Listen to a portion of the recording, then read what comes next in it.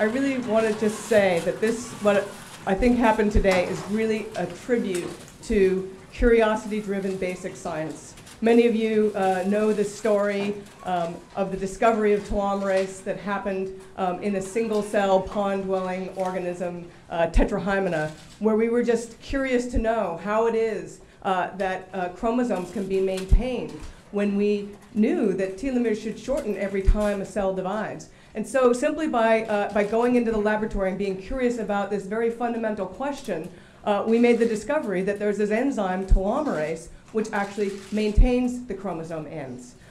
We didn't know at the time that there were any particular disease implications.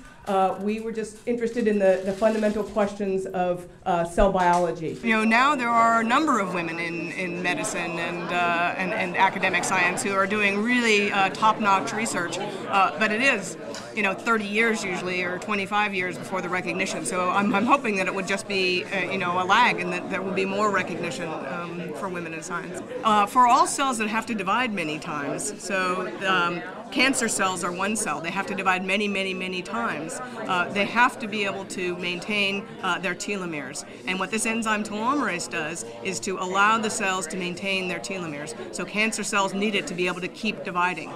Normal cells also need it, and in some settings, people don't have enough telomerase, and so they suffer from diseases such as bone marrow failure, where the cells can't divide enough time to be able to reestablish all of the blood cells in the body. So there are really two fundamental clinical implications, both the cancer and the tissue renewal problems.